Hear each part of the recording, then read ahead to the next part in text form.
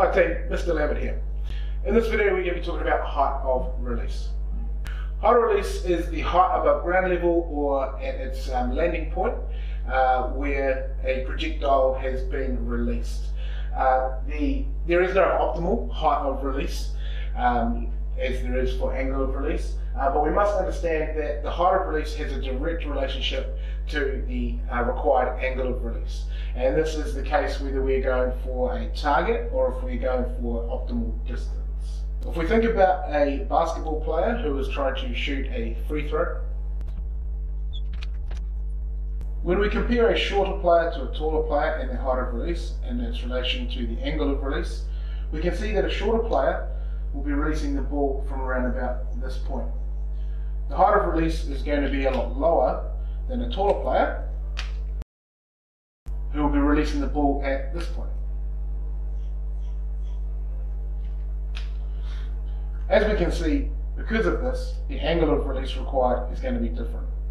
The taller player can shoot the ball at a much lower angle of release than the shorter player in order to be successful. Other variables can come into play, obviously not in a free throw because it's a fixed skill, however, or a closed skill I should say. However, if you were shooting a basketball and there were defenders around, the height of a defender and the length of their arms may also play a part in the required angle of release. In activities when we are trying to create as much distance as possible, for example shot put, a higher height of release is more beneficial than a lower height of release. For example, a taller person will allow the shot put to spend more time in the air.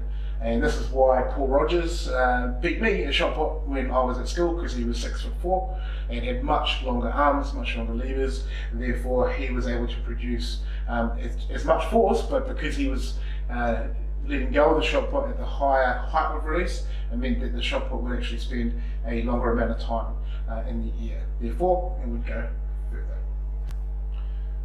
In this example here, I am at the top. I'm much shorter than Paul Rogers down the bottom. If we were to produce the same amount of force with our shot put, mine would land here. But because Paul has a much higher height of release, again the same amount of force would mean that his would land further down the line. Okay? So hopefully that makes sense. If you do have any questions regarding height of release and its relation to the angle of release or speed of release, go and ask your teacher.